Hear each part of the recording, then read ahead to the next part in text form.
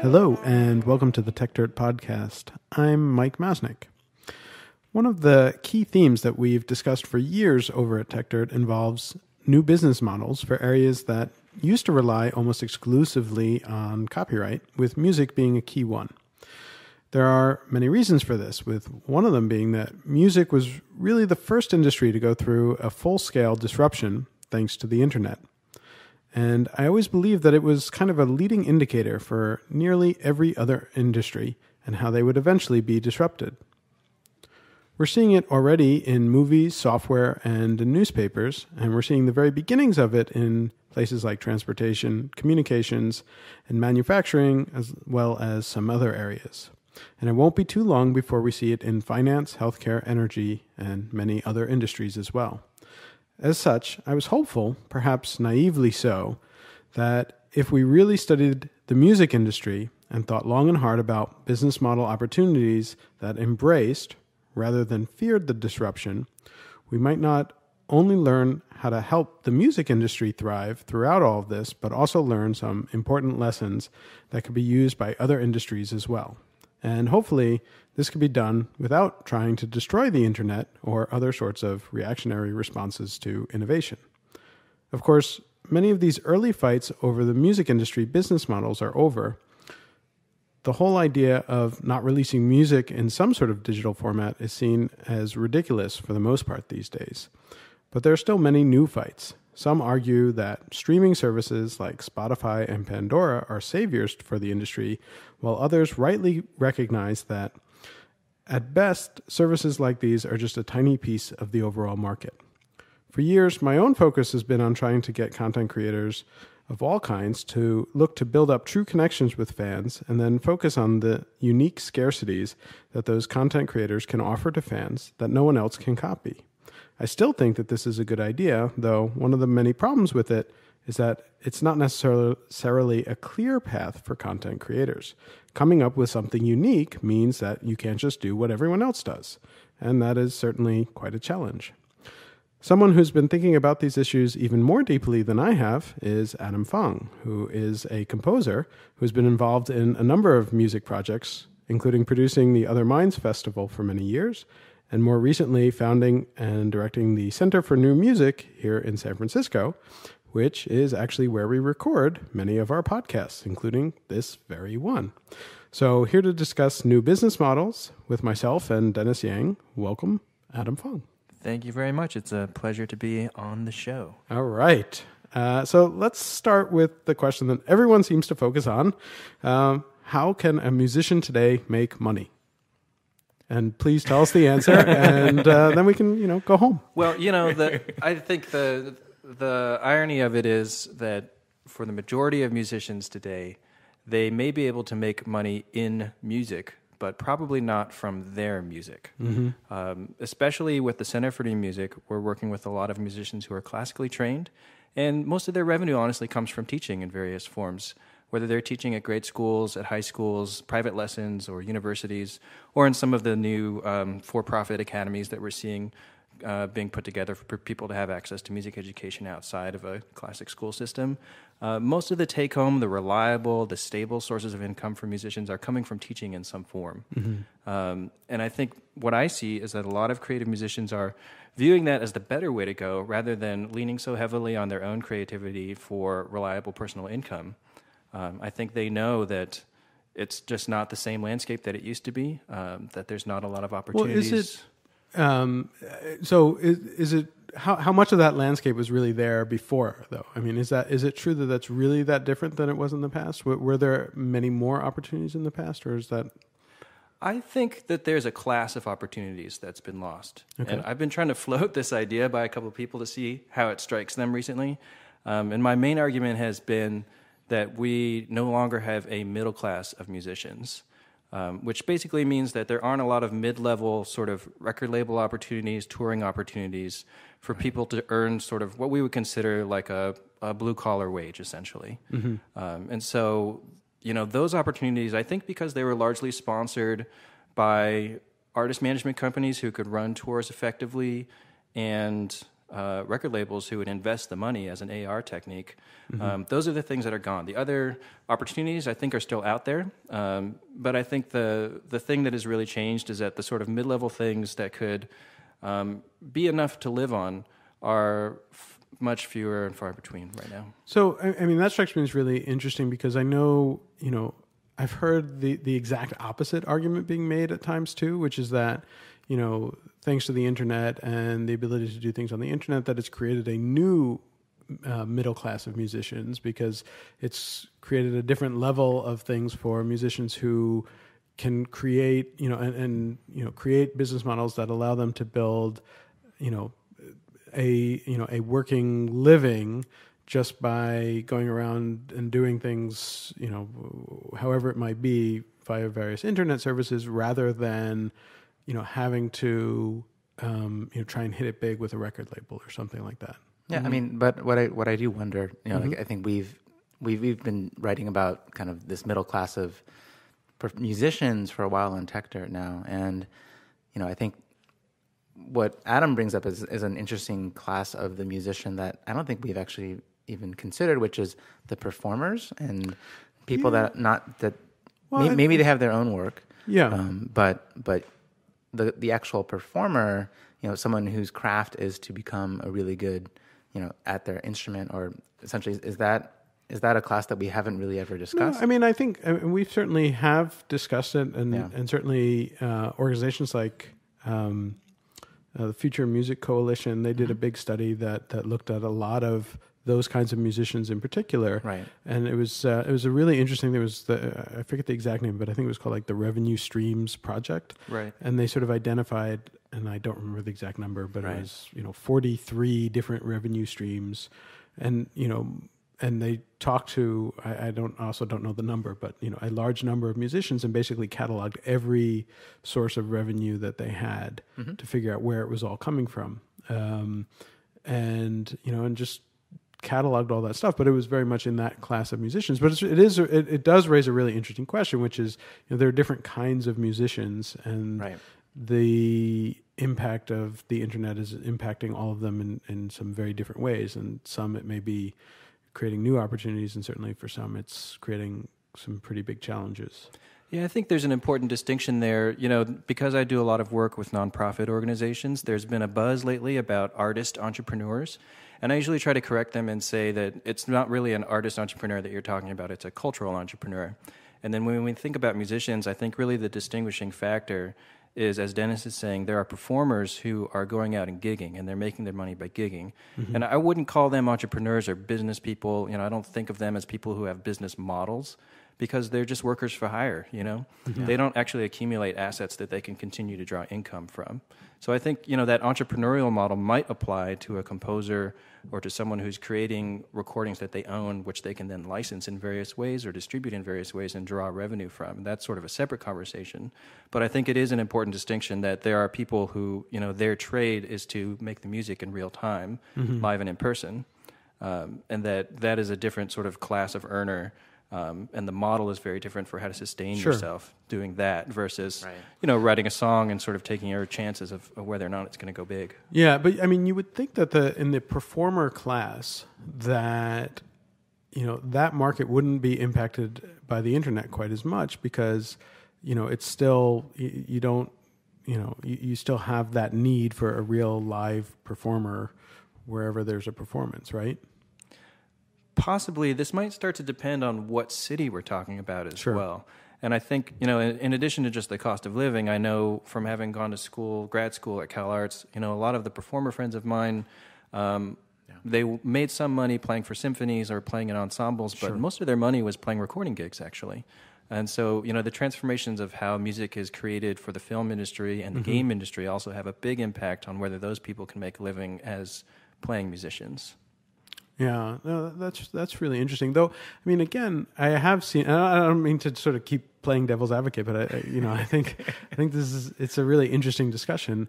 I have seen, and maybe it's just from I happen to luck into randomly finding these things, but I've been seeing more and more, performer folks like setting up really interesting like YouTube channels and doing some really interesting things, Whereas in the past, I don't think those kinds of people would have gone direct in that sort of way. You know, they did really, you know, tend to rely on studio recordings or, you know, symphony stuff or things like that.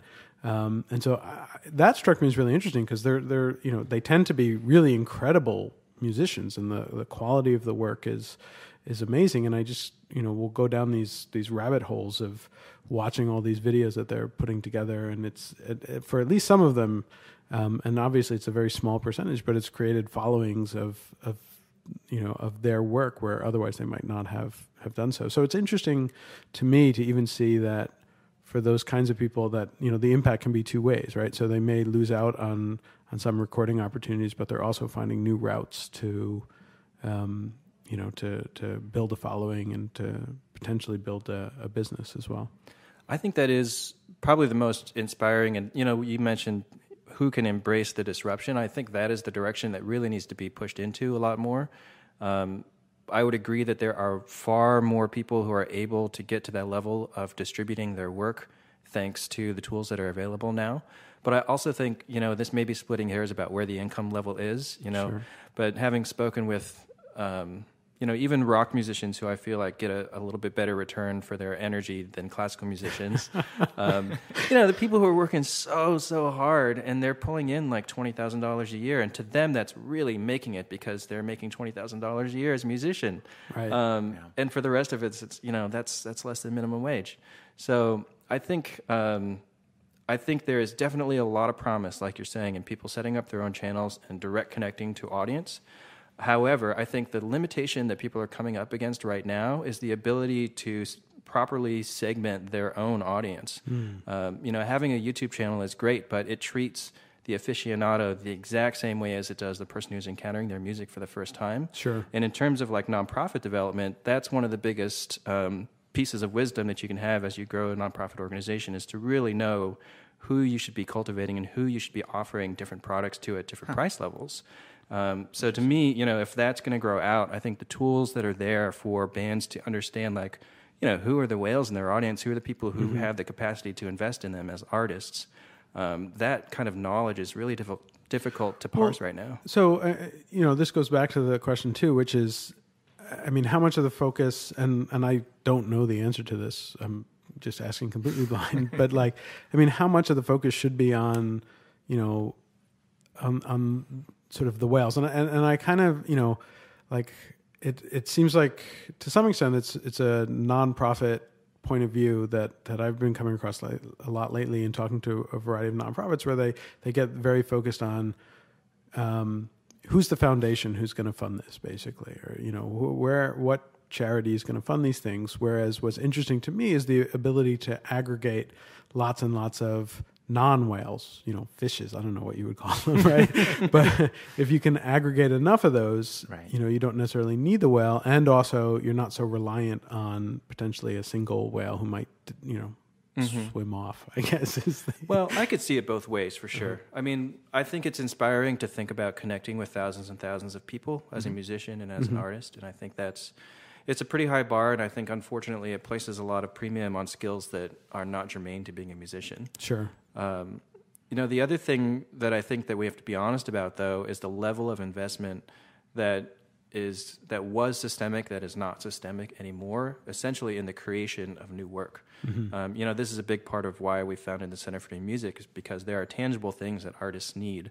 Specifically here in San Francisco, you know, we think a lot about space, a lot about time to connect with other musicians, and a lot about, you know, the room to incubate new work and to generate innovative new ideas, whether it's materials or actual pieces or collaborations, projects, bands.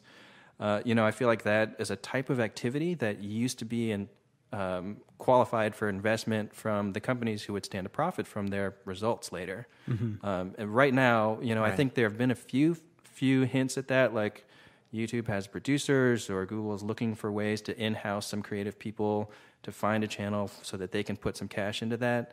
But I don't really see that happening at the scale that it needs to happen in order for the sort of creators to have enough to work with. You know, there just needs to be some capital there, because people have basic needs that just to do the work, not to mention live their lives. Yeah. Well, do you think that that's just a gap that, might just be a timing thing, kind of as we shift from one model to another, that potentially there is room for people to come in and for companies or whoever to kind of come in and, right. But that seems like kind of, hope that it happens and, and belief that. Well, I mean, to some extent though, like you will often see, right? I mean, right. that, you can, if there is, a market there, right. there is an opportunity to come in and do something interesting. I mean, that said, I mean, the recording industry as a whole was a really good industry to be in for a while, right? Yeah, well, so the old recording industry, I mean, I think there were a lot of inefficiencies that certain people profited greatly off of. And through those inefficiencies. But other people also got seriously screwed, right? Sure. But I mean, inefficient or not, the fact that they had so much cushion allowed them to make investments in certain things that maybe didn't pan out or... Yeah, but again, so there are a few different things. And I think there are a few different issues there. And some of it is that, there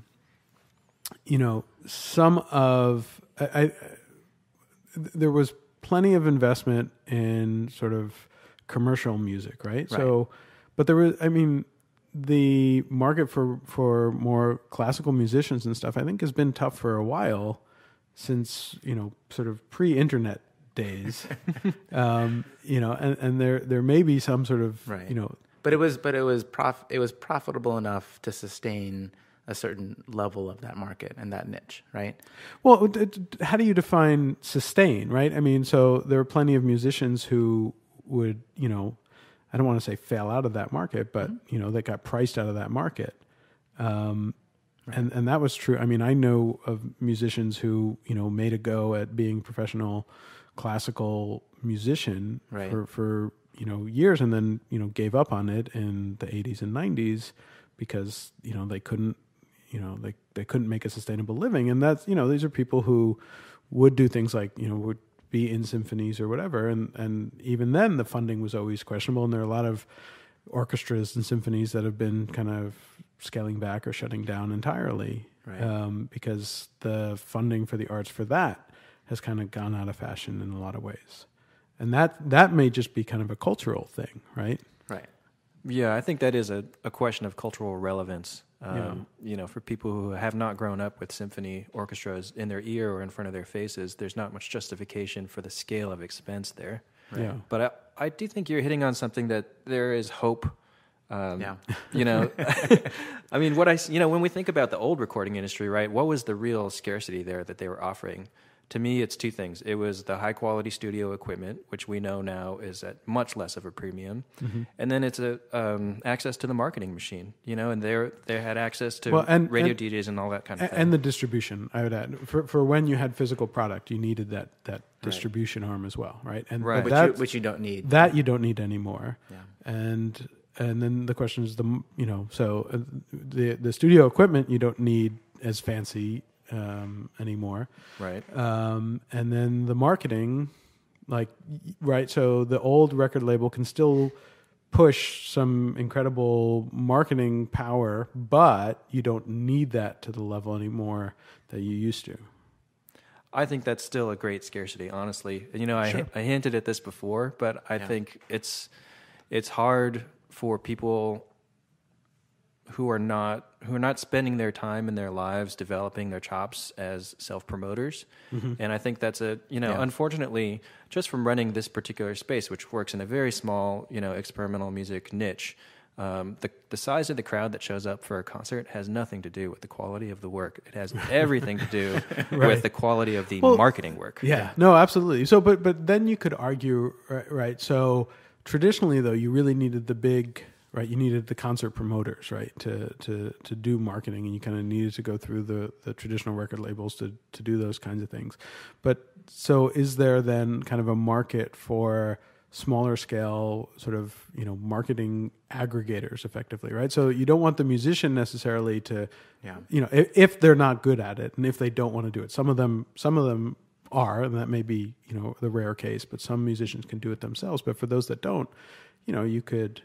Right, like curation based. Like there's been kind of a clamoring for the curators now that we have access to all of the music that is being produced today everywhere. Like now we almost are kind of have the tyranny of choice. We have no idea what to spend our time on. So like I haven't quite seen the rise of curators yet.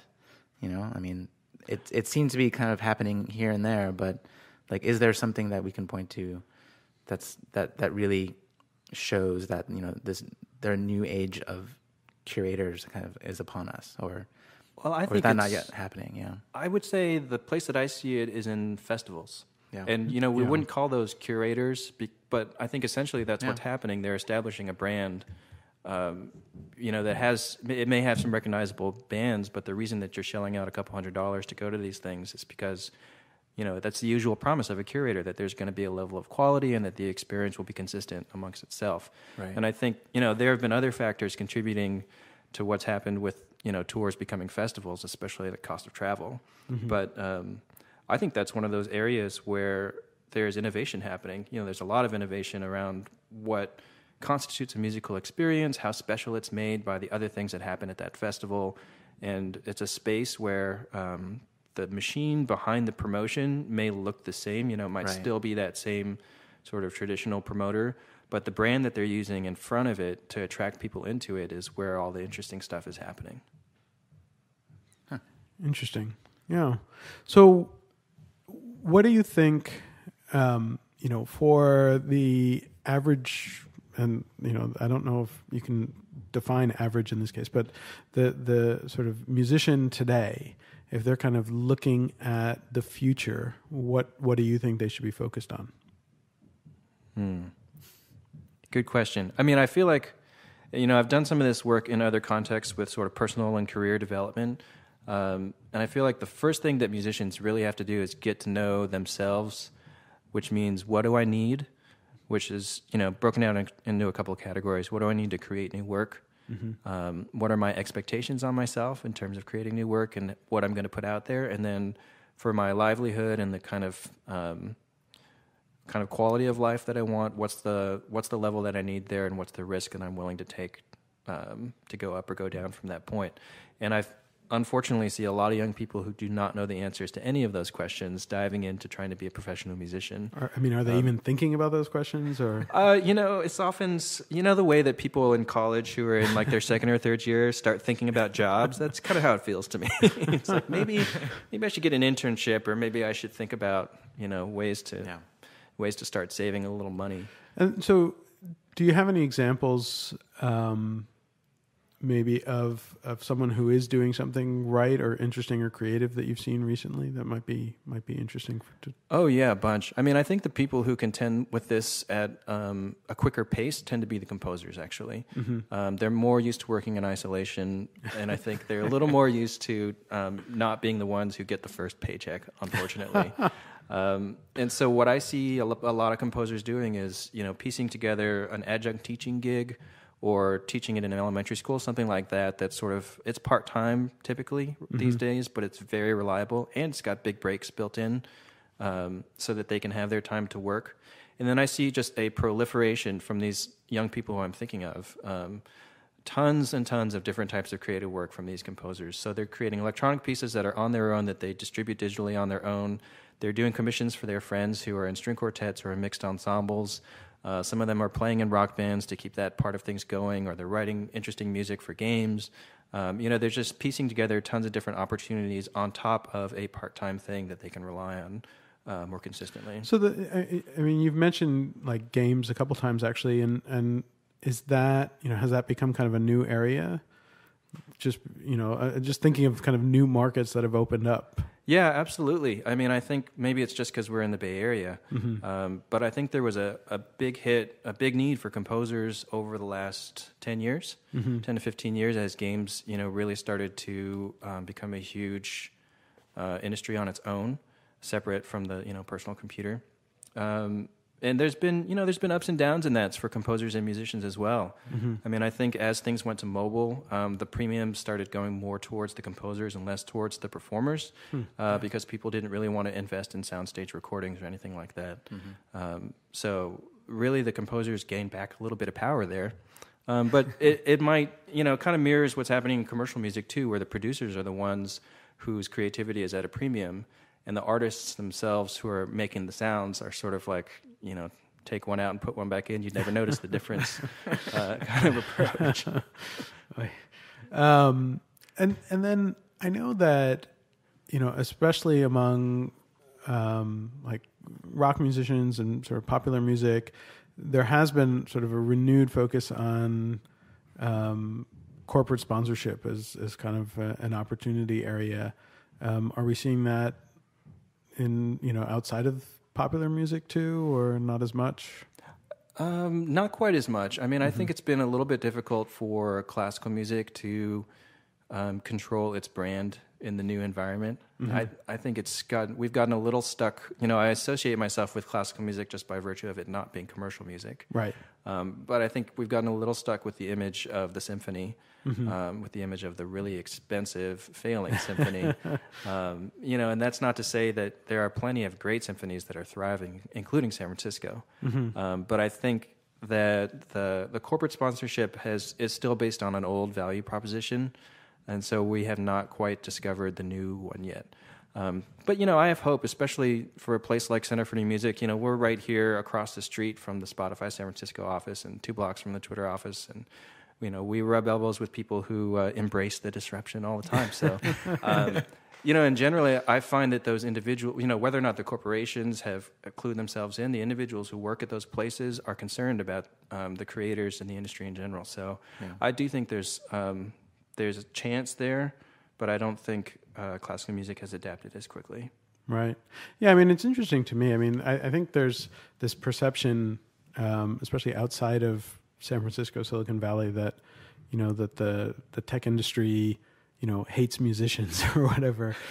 Certainly in some circles that seems to be the impression that's going around. And yet, whenever I talk to people over and over again, we keep seeing different attempts to try and, provide new tools and services for musicians of all different kinds. And, a lot of those have failed, but there have been some really interesting ones. And, I think YouTube has been really interesting. I mean, Twitter itself has become a tremendous tool for artists to connect and build relationships with fans. Obviously, Facebook also. And then, today we're seeing things like crowdfunding, Kickstarter, Patreon.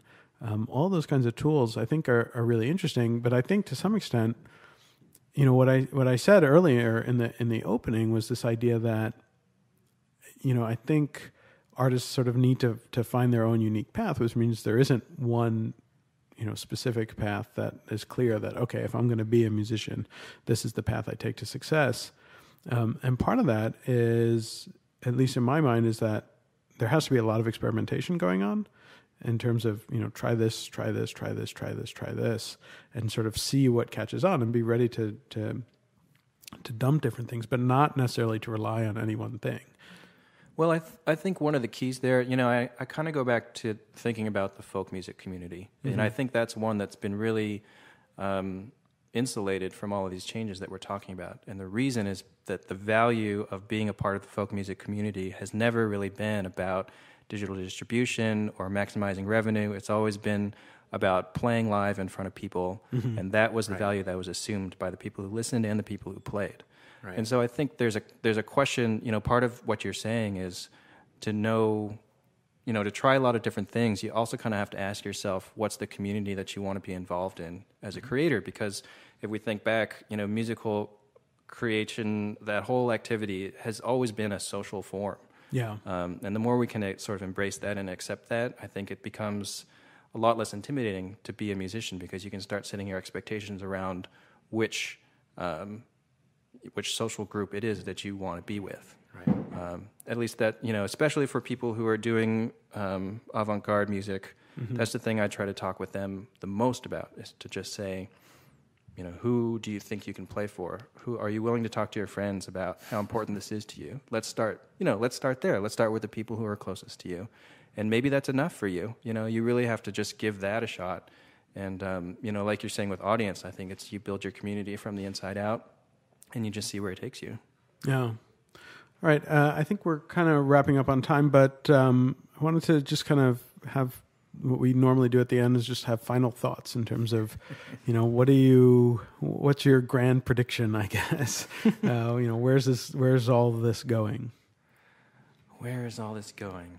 Well, you mentioned aggregation, and I think that's a big area for growth in terms of music. And so what I see as a need that we're trying to do at the Center for New Music, and my prediction, at least for the next 3 to 5 years at least, is that we're going to need, and we will see more innovation that aggregates people and makes their work more effective in some way. Whether it's platforms to hear the music, platforms to connect with people, platforms to discover the cool stuff that's happening around you. I think that is really a big, big challenge given the landscape that we're in. And I think that's really going to be a driver for any kind of change that we see that embraces what's happening. Cool. Yeah, I think that makes sense, and it'll be an interesting space to watch. And for everyone who's listening, you should check out the Center for New Music. It's a very cool place, and we've been very happy to be able to record here. So also, I guess if you are looking to record podcasts, you can come and find out about recording podcasts here too, because it's a good space. It is an excellent space. Thank you, guys. We're very happy to be here. So thank you for joining us, and thank you everyone for listening, and we'll be back next week.